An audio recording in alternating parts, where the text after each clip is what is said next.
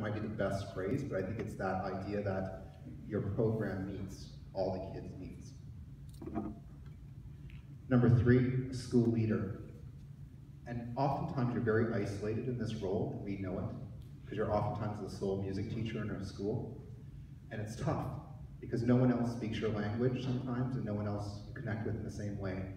And so I'm glad you reach out to each other in different schools and through OMBA. But really, we need you to be that leader. We need you to be able to sell the music program to other people, because it takes other people to make it happen. And then the extracurriculars, assemblies, productions, and so on. Flexible and collaborative, strong interpersonal skills. Many people brought up emotional intelligence, which is, I think, very similar.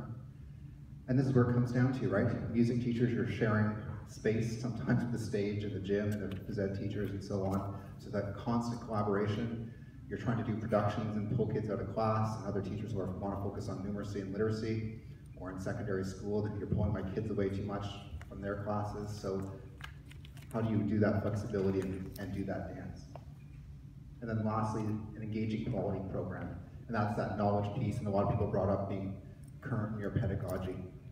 So it's amazing how similar principals and teachers work.